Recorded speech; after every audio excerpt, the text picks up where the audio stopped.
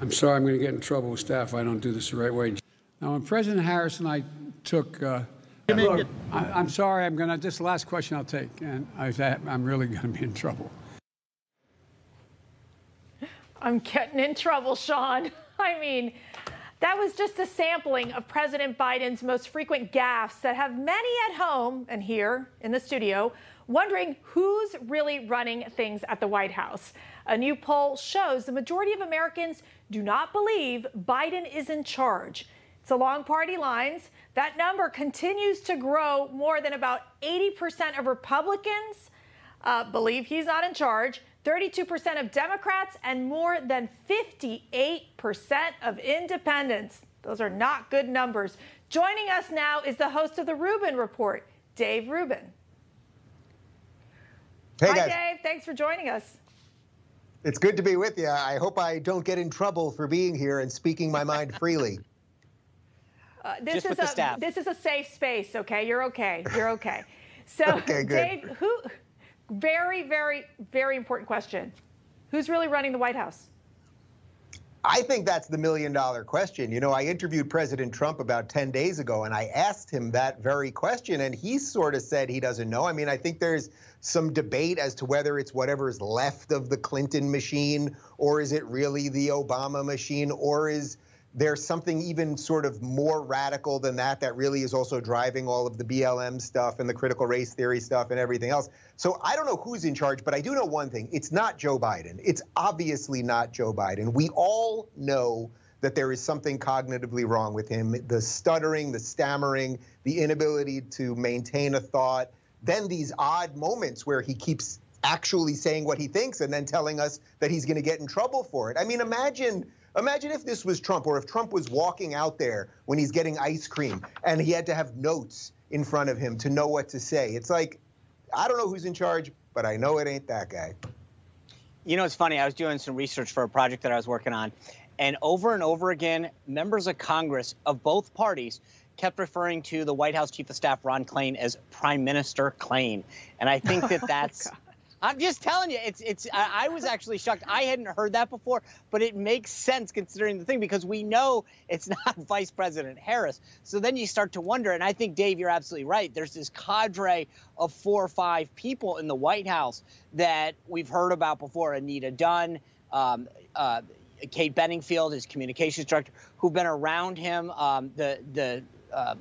his counselor, and then the head of Leg Affairs. I mean, people who've been around him, and they're the ones running the show. There's no question about it.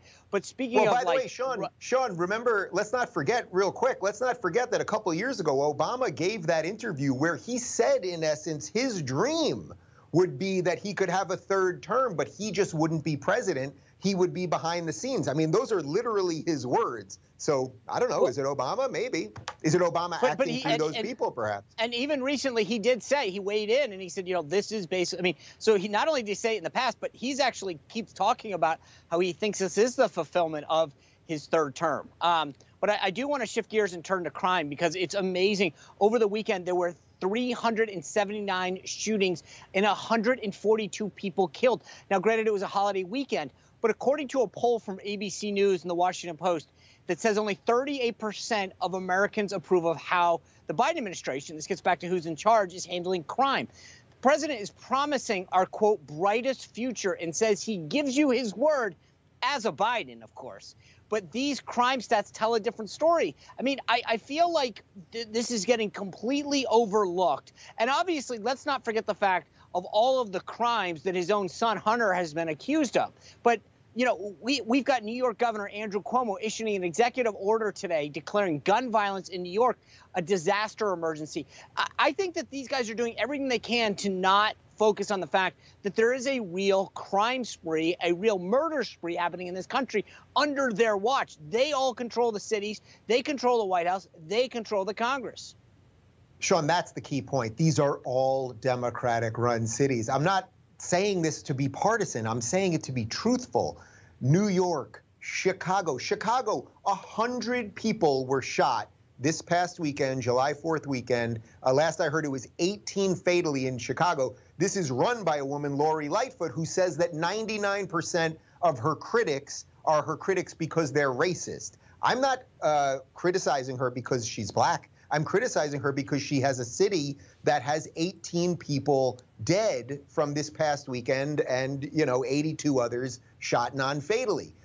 It's not a coincidence that in Republican-run cities, let's say conservative-run cities, that law and order matters. That if you break the law, you're arrested. I'm sure you guys saw the video of this weekend. Neiman Marcus in San Francisco. People just grabbing bags and running out the door. They've got a DA, this guy, Chesa Boudin, who's being recalled, thankfully, and hopefully it fully goes through, who basically is saying, yeah, you can kind of do crime and we're not going to do anything about it, just the same way George Gascon, the DA here in Los Angeles, former DA, oh, there's the video right there, former DA of San Francisco, he's doing the same thing in Los Angeles, and we just covered it on my show this morning. New York City's getting a new DA, and he's basically saying, yeah, we're not going to prosecute petty theft or trespassing or jumping the turnstile in the subway. So in essence, you're telling people we don't have laws. Now, my hope will be is that, if you're a DA, you're supposed to, your job is to protect the law, not to decide which laws you're going to enforce. So I actually think all these DAs could be in a lot of trouble, but that means we need a functional legal system. I'm not so sure we have that anymore either. Yeah, there's no question that President Biden and these Democrats, they are not tough on crime. But Dave Rubin, we appreciate your insight. Thank you for joining us. And again, I apologize for saying what I think, and I'll have to, watch out for my guys. You're in trouble. You're in trouble. Hey, I'm Rob Finnerty. Thanks for watching. If you enjoyed this video, please join the conversation in the comments below. Don't forget to subscribe, too.